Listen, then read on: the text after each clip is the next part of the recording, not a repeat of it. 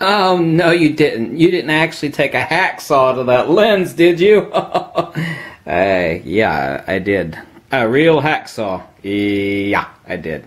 A few of you have been asking about this mod, and like I said, fisheye is the most fun you can have with your pants on.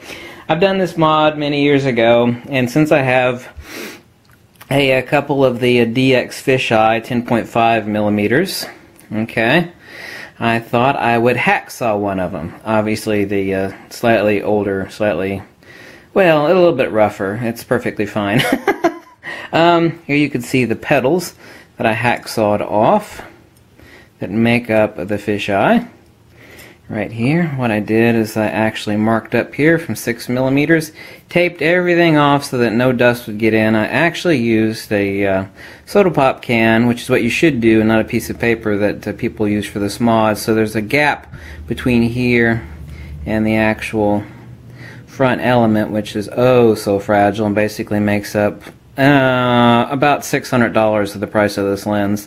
So instead of using paper to wedge between there, to wrap around it as you're hacksawing, yeah, sound effects, right? I used cut up a soda pop can. I just cut up a rectangle. I dried it off. I cut off the sharp edges, and I turned it silver side out, and I jammed it down in there, and it'll jam in about yay far. And then you tape everything off here, so as you're hacksawing, of course, plastic dust is going all over the damn place, and so you tape everything off, including right here, so the dust isn't getting everywhere. And of course, you got to clean up your work area ever so often. And what you do is you crank out the lens to yay far. Here you can see it takes about an hour and a half to do, and if you do this yourself, I will not be held responsible for the results. Let me show you the result. By the way, since this is on an FX camera, of course you can use it in DX crop sensor mode, but you can turn that off. Let me show you what you can do. You go to your shooting menu, your image area. Right now it's an auto DX crop is off. The default is on, but to get the circle of illumination I had it off. So let me show you what it looks like. Okay, here you see a regular DX crop mode. You can see the DX right down here. Okay, so I'm using the 10.5 millimeter using the DX crop area of the sensor. But with that turned off, you actually get a wider field of view, top to bottom and left and right, and what you end up with is this. See, there's that, and the same one there. Same image. So you get about 20% more top to bottom and left to right. It's actually a little bit different than that. Actually, the more you get is on the left to right instead of on the vertical. Here you can see I've basically got all the ceiling fan with the DX crops.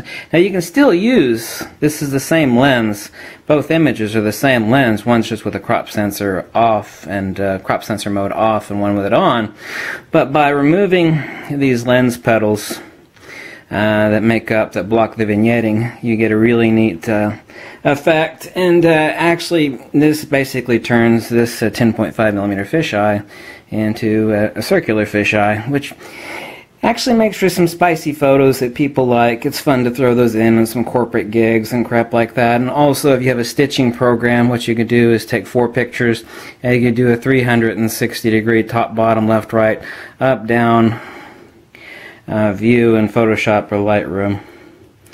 So yeah, there's the result. Let me actually go over to some more images and show you. Yeah. I thought I had some more on there, but it was actually on the Nikon D750. Excuse me. I thought I had some more. There we go. I knew I had them in there somewhere.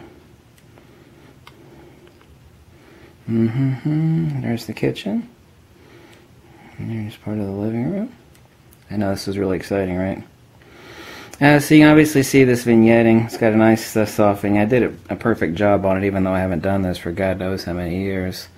What you do is you actually take an X-Acto knife to score. You actually make a Sharpie mark by using it on a level and turn the lens around, and like I said, you're actually cutting 6 millimeters above the center mark of the gold ring. And here you can see the metal mount for the front element to the 10.5mm fisheye sticking out. Of course, this is what it looked like before I got done hacksawing it.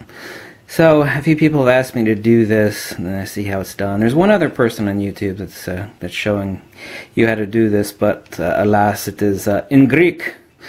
I speak Greek, translate ancient Greek anyway, but not very helpful for other people. Like I said, if you don't have the skills to do this or feel comfortable, you really can screw this lens up. And it is a damn expensive fisheye. But now I've got two lenses. Like I said, I can go into my menu and select image area, and I can turn auto DX crop off or on. Right now it's off, which is what I want. So let me take a picture of the table here. Here we go. Which is, of course, really, really, really exciting. And there you go. Got the circular fisheye, which, you know, basically I said I've gone from one lens, which is, you know, a very fun fisheye lens, but now I've got two lenses, so I can make it back the way it was by turning Auto DX crop mode back on. But if I turn it off, now the fact that I've cut the petals off of the fisheye, which I need to save these pieces too, by the way. Let me just tell you the reason why you need to save these petals is that now that I've circumcised the lens, which basically is what I've done, when I actually go, this is the non-modified one, stick this on here, what's actually keeping the lens cap from seating further are these petals. So the easy trick around that is you want to keep these scraps, and what I'm going to do on my other lens cap over here is glue these in place inside here. That way I can use the old lens cap on the circumcised, what else is there to say? Maybe the circumcised is the correct word for it. It's circumcised lens.